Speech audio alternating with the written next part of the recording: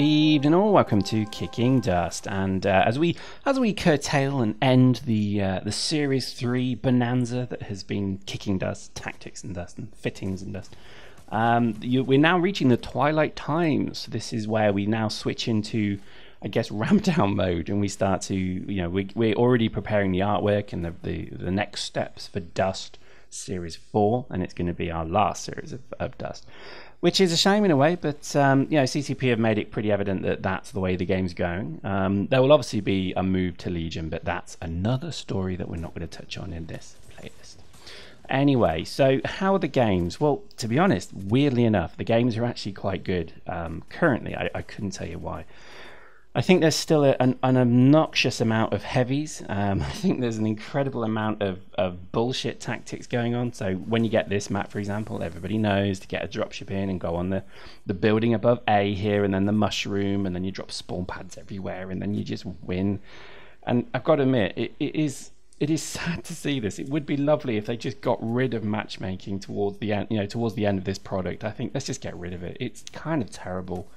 It's kind of frustrating, and I just think it's just a load of bollocks. It really is. It never worked. It was always, I think, just a massive pile of shit. Must have been based on skill points, I guess, because that seemed to be the only metric it worked on. But somebody who plays for 10, 11 hours a day is going to wipe the floor with me, even if they're half my skill points, because I don't play that much. So this is why I think it's always been a bit stupid. But what can you do? What can you do? To be honest, I would love to see so many of these things just kind of resolved and sorted and fixed, but I think sadly, alas, we're not going to. And that's why I think we're going to move to our kind of our tribute, our montage, our epitaph maybe of Dust, and our last series. And our last series will go on until the thing ends, so even if it goes on for another year, fine, no problem, we'll do that. It does kind of work out that most of our series lasted about 8 months. So series 1, 2, 3, they were about 8 months.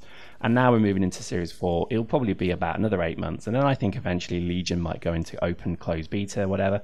And then we're into, this game effectively being switched off. So that's kind of a good thing. But I've got to admit, we're not, I think those of you who've enjoyed a video a day from our product, I don't know if you're going to get that luxury much longer. So just warning you, don't hate me too much, dude. We are going to start playing some games of a similar ilk though, because I know a lot of people obviously like the sci-fi shooter genre, so obviously we're going to have a look at the ones, as I've said before, Destiny, PlanetSide 2, etc. So plenty of activity out there, and I would urge you, come play with us. I know this game, let me explain, Dust has been the worst game to have a big community in. It's great if you've got 20 people who are on at sporadic times, and therefore you can cobble together a gang of 6. This game was made for you, yes, you, if you did that.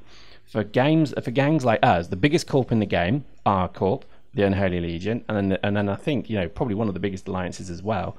We certainly had thousands of players, none of which ever we could bring to bear, none of which we could ever really play with, none of which we could ever even talk to properly, none of which we could even really communicate properly to. So the whole thing's been an absolute abysmal failure to run a game the size of Eve on Dust. Yet they have all the knowledge and the expertise of managing such considerable numbers in Eve. All of that seemed to be completely disappeared in in Dust. I don't know why. I really couldn't tell you why. It just seems like all of the great ideas and the great kind of team tools and gang tools and things like that were there, like Gang Finder and all that, but for some reason it really didn't work. And this is based upon the fact that in Eve you can take 1,000 people into a single fight and all fight and be there and see whoever you can see the people that you want to see. In this game you have no chance to actually get into a single map, to go and play a game, to rampage across a map with hundreds and thousands of people. It's just not possible. It's a lobby shooter, for God's sake. So that kind of is, I think, what bothered me the most about this whole thing. So let's hope that Legion fixes that, because if it doesn't, then seriously, what's the point of Legion again? It's just going to be another lobby shooter, and people are sick of gangs of 6 and gangs of 10 and Q-synced bollocks. They should make it so you can have all of a sudden 300 people in a map, but I know they won't. But hey, if PlanetSide 2 can do it, why can't these? So this is my kind of issue, and this is why we're going to play some games that I think are a bit more kind of community focused, gang focused. So literally in PlanetSide 2, if we had 100 people online at any one point, and let's face it, with our numbers, we could probably put 500 people online. Then we would put that 500 people into a single map, and everybody would get into tanks, and we'd just roll across the map and just blitzkrieg everything. Now that would be fun, wouldn't it? And PlanetSide 2 can do that now. I think Destiny can even do it as well, but I'm not too sure. So I think, certainly if you're looking for that kind of, epic experience of big armies and such like that, then look no further, keep following us, keep subscribed to the channel, and I think just come play the games we're playing. You don't need an invite from me, bro. Seriously, if you see me playing in an outfit in PlanetSide 2, apply to it, and I will, the door's open. Come and play. Don't wait for an invite for me to do this. It will be there for you. And the same with Destiny, however that's structured and however that works. If you want to come play with us, just literally, just come, join the group, join however that it's going to be worked, so the clan or whatever it is, and we'll play some games. Let's hope it is, because again, we built what, 1,000, and I think at one point we had 1,500 people in the Unholy Legion. I mean, that's glorious. That's lovely. That really was a great time. And we had court battles. We used to do like 3 court battles a day. They were great days. Seriously, that was when the game was so much fun. But then they got rid of court battles because, I don't know, maybe they wanted to push PC. I really don't know. Again, it seems mad to me that they would remove functionality, but what can you do? And to be honest, that leads me on nicely to my next point, which is the biggest reason that I think a lot of people get fed up and sick of this game is because it's claustrophobic. You can't escape anyone anymore in this game. It used to be, right, back in the day, you would basically run a pub match, somebody would stomp your face in, and you would then think, well, sod this. I'm bored of this now. I don't really want to kind of get killed over and over. It's not about the money. It's not about the points. It's just about the fun thing of having a bit of a laugh. So what we used to do is we'd set up a court battle, and then we'd go and train. We'd go and have fun. We'd go and run all knife battles. We'd go and run all heavy suit battles. We'd have LAV races. We'd have dropship races. We would have a bit of fun to see if we can get 2 dropships on top of a tank or vice versa. We used to piss about. And because that was a great way for the brain to shift down a gear and just take a break, but still enjoy the game and the IP. But what they did by removing court battles was they removed that as an option to cool down and calm down and get away from annoying dick players. And that became, I think, the death knell in this game. This game is frustrating because there are, unfortunately, like any shooter, there's some very good people playing it. And unfortunately, when they completely dominate a team, the team usually is depressed and fed up by that. Now, you can either go back at them and try and beat them, or you can just take a break and walk the hell away. But there used to be this wonderful third option, which was, let's go and fly dropships into each other, lol. And to be honest, people would queue up to fight our court battles. People would come from outside the corp to fight in our court battles. That was how fun they were. So CCP dropped the ball significantly when they got rid of that. And post in the comments, does anybody know why they removed it? I actually don't know. I assumed it was because PC was coming, and that was the way they wanted to do that. But it's a totally different thing. You shouldn't just basically say you can only have court battles if you hold a district. That's stupid, because then you deny content. I mean, seriously, I shouldn't be even having to say this. I'm not a games developer, but I understand that that's a stupid thing to do. Choice is a big thing of Eve. You could choose to do so many different things. Why on earth would they have removed that as a choice? I don't know. It's madness to me. It really is.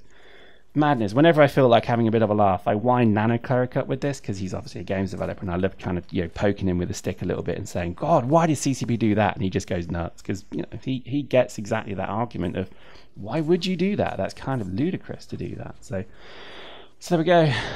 To be honest, what can you say? It's a very sad time that we're seeing, Dust's decline. I think Legion and everything about Legion is a good thing. I do honestly believe that. And we are, again, I know I keep hawking it. We're doing a special on it. It's coming, don't worry. But to us, that's kind of like, I just wish they'd have done that game from the start. I wish they'd have not bothered with Dust 514, because to switch it from the PS3 to the PC halfway through is also kind of stupid and offensive, to be honest. But that wasn't Rouge's decision. That wasn't anybody's decision that is currently working for the company, the CCP. That was the other people who've now gone.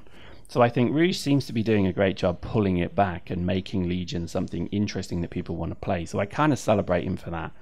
But I think, to be honest, how many people are going to be around to see that? How many people are just going to come straight into Dust from Eve, and probably never even have heard of Dust 5.4, or maybe just vaguely aware of it? Oh, that was kind of like a weird lobby shooter on PS3, wasn't it?